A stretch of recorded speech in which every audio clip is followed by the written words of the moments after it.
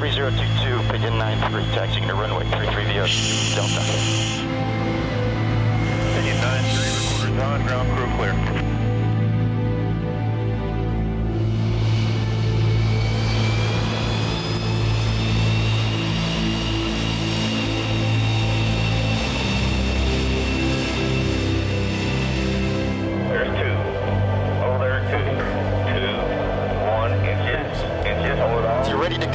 I'm ready to go.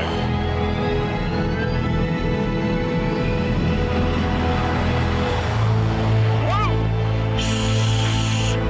Man in heaven. 500 feet takeoff roll. Way up, we're off. That's marvelous. He came back up. It got low and it never got me.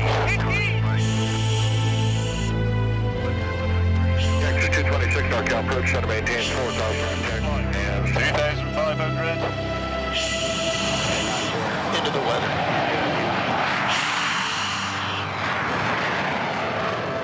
Whoa! Stand by one there. That's quite a climb. No kidding.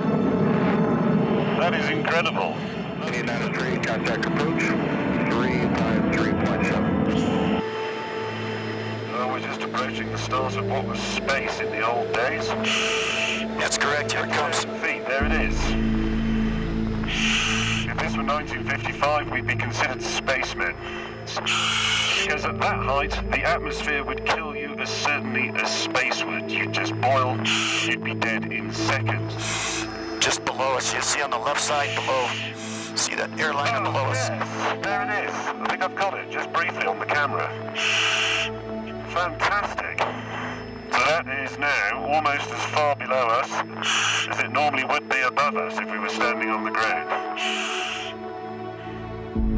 60,000 feet's just gone past it. We're now at an altitude where things like tears and salivas and other body fluids would boil pretty much instantly if you stepped outside.